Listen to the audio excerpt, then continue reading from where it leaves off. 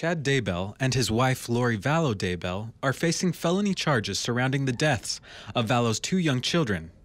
Police found the remains of both children on Daybell's Salem property in June last year, and since then, both the prosecution and defense have filed dozens of motions.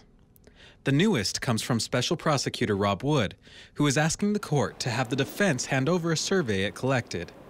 Back in December, the prosecutor asked Daybell's attorney, John Pryor, to release the names, addresses, phone numbers, and possible witnesses the defense was going to call at Daybell's change of venue hearing, which is scheduled for March 22nd.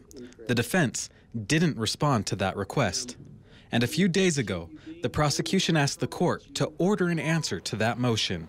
Now, in new documents, the prosecution is specifically asking that a survey the defense plans on using at the hearing be turned over to the state.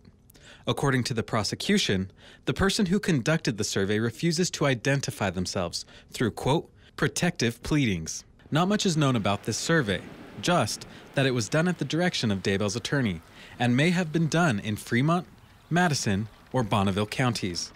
For months, the defense has continuously said the trial needs to be moved out of East Idaho because it's too well known and any possible jurors would be biased.